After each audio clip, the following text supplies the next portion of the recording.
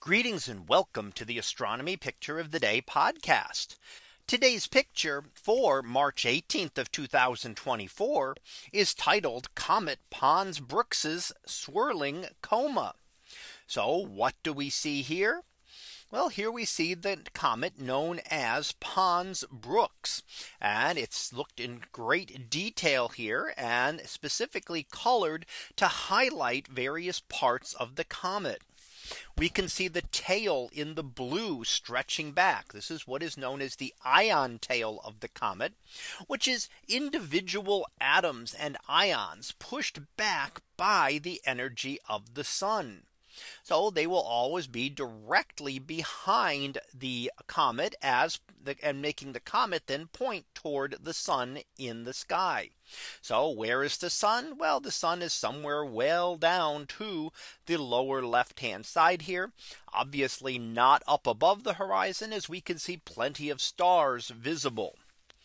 Now in the green, we see the coma. That is the area around the comet and is material that has been vaporized off the comet and then is pushed back around, forms kind of a halo around it. And then some of that is pushed back into the tail.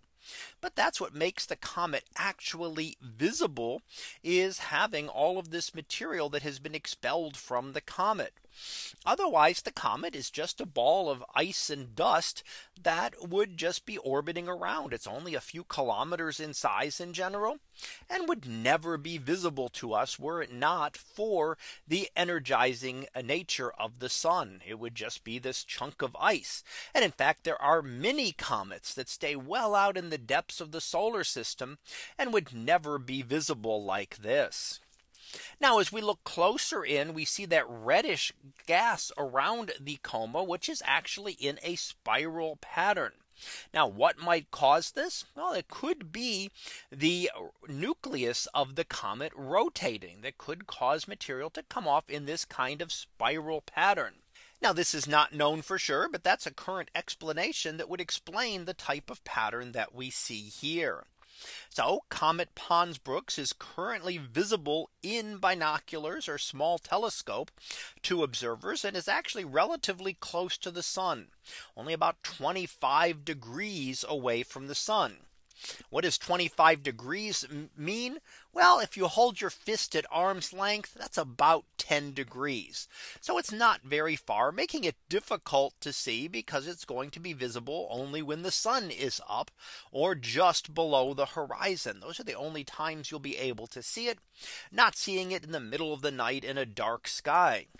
However, we do have an event coming up in just a few weeks now, which is the total solar eclipse, which will block out the light from the sun for a period of time for parts of North America, and therefore could make it more visible. Now, currently it's at the very edge of naked eye visibility, and we don't know what it will be like in a couple of weeks. So it's still possible that it could brighten enough to actually be visible during that eclipse. But that would only be if you were on the path of totality. And that means you need to be in that small band where the moon will pass directly in front of the sun, blocking out its light completely. In that case, then Comet Pons-Brooks would be more visible and we'd have a better chance. But it's been a very erratic comet, sometimes getting outbursts, which means it could be a little bit brighter, or it may not be. So it's something that we really won't know until that time on April 8th, when the sun is eclipsed by our moon.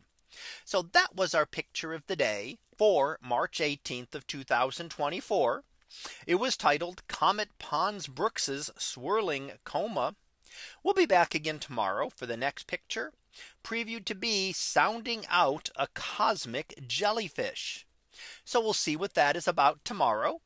And until then, have a great day, everyone, and I will see you in class.